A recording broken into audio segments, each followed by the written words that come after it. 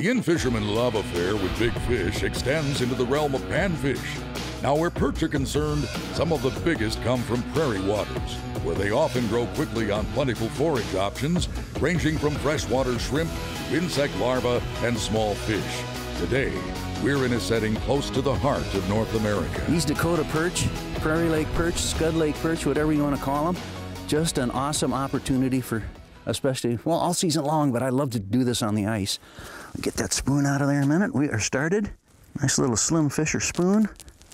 This isn't even a big perch for this water right here, but look at the back on these guys. Just almost 1.5 inches across. And this is only like a 11.5, 12-inch perch right here. They're gonna get bigger, and the sun is rising, and we've got a glorious day to go here. And you always wanna keep these perch from freezing, so I'm gonna put them in the Yeti quick. Into the Yeti, we're gonna keep a few fish for sure. They are beautiful. 10 feet deep. Big Prairie Bowl Lake here. Typical big water, groundwater lake in South Dakota. Boy, it's a beautiful morning, sun rising. Here's one. Got him. I can't get him turned. Oh, there he is. Oh man, that is what you're after when you come to Northeast South Dakota for these perch. Look at that, what an incredible fish they are. They're just a handful. Just unbelievable and so beautiful. Just a simple spoon, Slim Fisher, Johnson Slim Fisher. That is what you come to South Dakota for. And if I was gonna instruct you on just where to go, in the Webster area, you've got 2 classic lakes. You've got Waubay and Bitter. And then we also often come down to the Watertown area and I'll fish Indian Springs. And then Dry Lake number 2, which is actually where we're at today. And these are big lakes. We're not giving away any secrets. These can stand some pressure. But you want to harvest selectively too.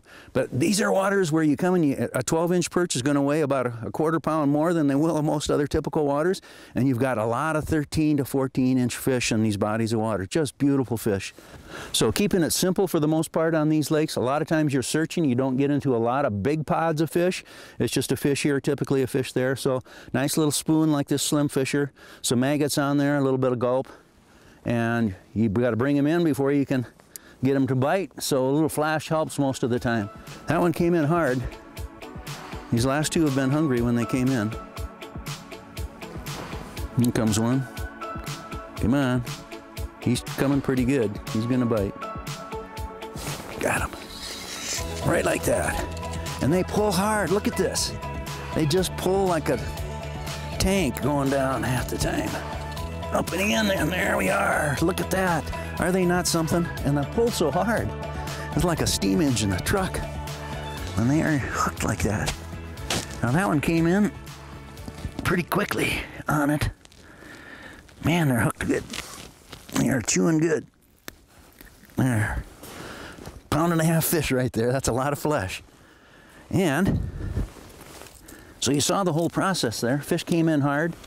When they come in like that, usually they're going to bite when they get up to it. They're charging good. So we'll get down here, see if there's not another one in the area. There's one here. Come on, buddy. Came in hard. There, we got him. Pulling hard again. There. Nice. Nice, nice. Beautiful fish. Look at those dorsals stick up like that. So there's 2 fundamental moves for these fish that I've noticed on these scud lakes, these big bowl-shaped lakes like this. This is 10 feet of water. This whole lake is 10, 11 feet for the most part. And typically you want to start up a little higher than you normally would in a lot of lakes. So 2 feet off the bottom, you're going to bring more fish in. And if the fish won't go when they first come in, when you're jigging, jigging, jigging and they come in hard, drop it to the bottom.